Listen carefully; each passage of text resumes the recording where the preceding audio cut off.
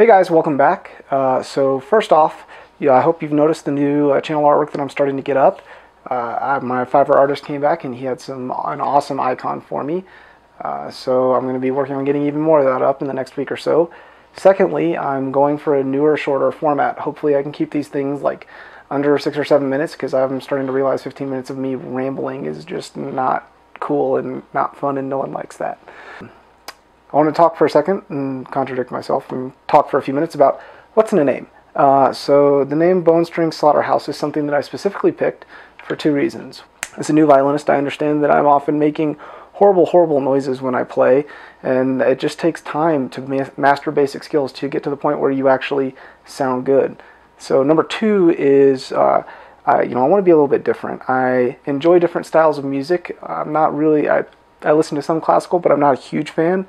And most people who play violin play for classical music. It's the classic music style of music to play on this instrument. But my inspirations are people like Lindsey Stirling, Taylor Davis, Josh Savetti, other people who play more pop or modern music. So anyway, that's what's with the name Bone String Slaughterhouse, and yeah. All right, so for practice this week, I focused mainly on scales. And not just doing scales the way that I had been doing them, but actually trying to do new things while I'm doing scales.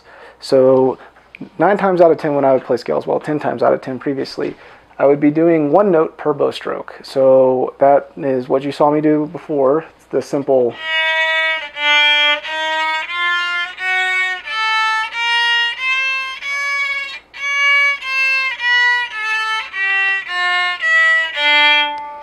And what I was realizing after about 3 weeks of doing those nonstop is that it wasn't really helping me anymore.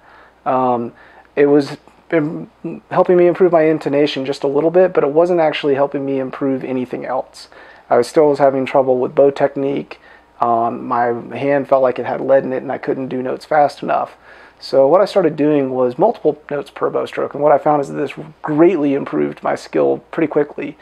So what that looks like is instead of just doing 1 note, I would try and do several, 2 notes, 4 notes, 8 notes per bow stroke. So here's an example of 8 notes per bow stroke.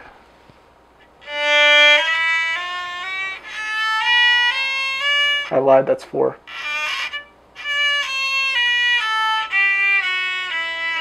And 8.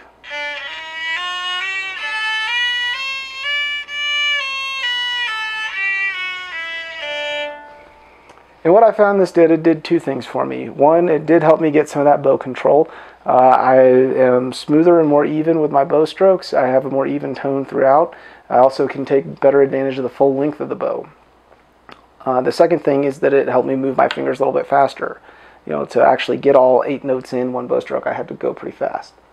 So that was the main thing that I focused on this week while I was practicing, were those multiple note per bow stroke scales. And hopefully I can, as I expand the things I'm practicing on, work on getting past first position and moving further up the neck of the violin, I can, start working on doing those, with their octave scales going up 1 string, using the same technique. That'll really help when I'm shifting from first to third or vice versa. So, scales, scales, scales. The second thing that I did this week is I took a song that I really enjoy and tried to figure out how to play it for myself. Atlas by Faux Tales is a kind of dubstep, electronica, EDM song that has a really nice, simple melody that's played throughout it. And the artist is actually kind enough to put up a video that shows how he plays this on a keyboard. So I took this video, I took a picture of a keyboard, and then I got the whole thing written out in NoteFlight. And I took the exact copy of what he was playing in NoteFlight and tried to figure out how would I massage this so that I could play it easily on the violin, because I can't exactly play 2 octaves of the same note at one time. So what I did is I dropped the whole thing down on an octave and played the lower octave, because that was much easier for me. I'm more comfortable on the D and the A strings and not playing, past first position on the E string. So, yeah, did that. Here, I'll play one quick bar of it for you right now. Here we go. Yeah, maybe I won't.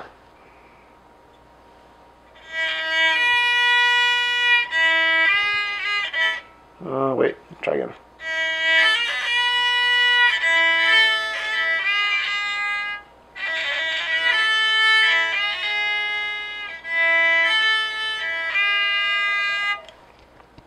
So I also, I went through and I played the whole thing along to Fotail's video, to his music, and recorded it for you. You can check that out here if you want to, and take a look and see what you think.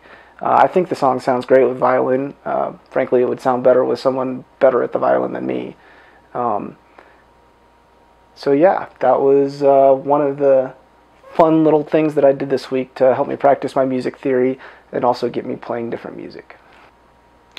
Alright guys, that's all for this week. Hopefully you enjoyed that and enjoy the shorter format. Go ahead and leave me some comments below. Let me know what you think. Also, if you enjoy this and you want to come back for more, then God bless your soul, and click to subscribe below. See you next week.